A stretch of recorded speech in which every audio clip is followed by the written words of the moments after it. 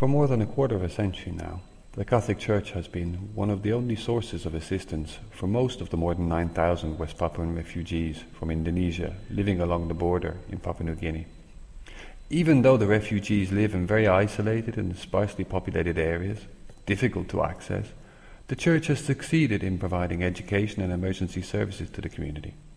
On a recent trip to Europe, Bishop Gilles Cote, responsible for the Diocese of Daru Kionga, where the refugees now live, sat down with me to discuss the challenges and present potential solutions to the plight of these refugees. One big difficulty that we have now is that those who live along the Optedi River, Alice River, and the Fly River, they are affected by the sediment coming from Optedi mine, and because they're not traditional landowners on this side of the border, they don't have access to compensation package. That's a difficulty. That's because they haven't got documents and they're not official landowners. Yeah, they're not official landowners. In Papua New Guinea, they have put a fee that is very high for those who apply for citizenship, which is $4,000, which none of the refugees can afford unless they obtain a big job with the mine or government and so forth. What do you feel needs to be done to overcome these hurdles? Firstly, on the mining issue and the pollution compensation, and then secondly on access to documentation. I think we need pressure groups that help them and help us to put pressure on the government, because the OPTD belongs fully to the government now, so that they compensate their people, those people that are affected by the mine, the pollution and so forth.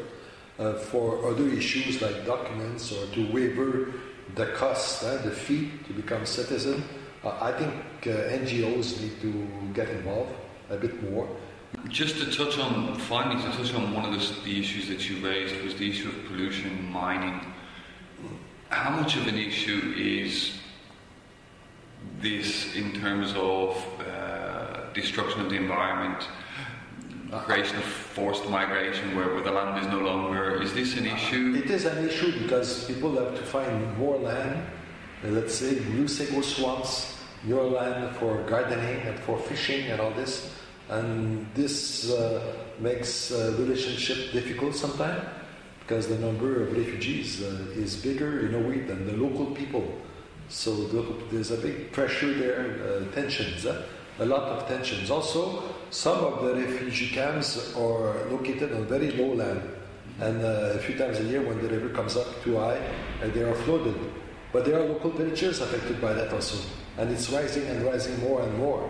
So the government will have to move those local people to new sites, and they will have to move the refugees, some refugees also to new sites. So there's an issue, if you like, of environmental degradation. Yes. And then creating tensions within populations which could lead to conflict. Big tensions, yes.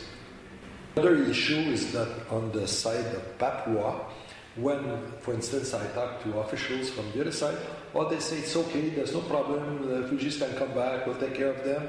But then I say, if everything is okay, why you do not allow the NGOs, big organizations, to go and work there and see with their own eyes that it is okay? So there's something that is not right. The military is still so powerful and involved in Papua that is part of the big difficulties in the problem.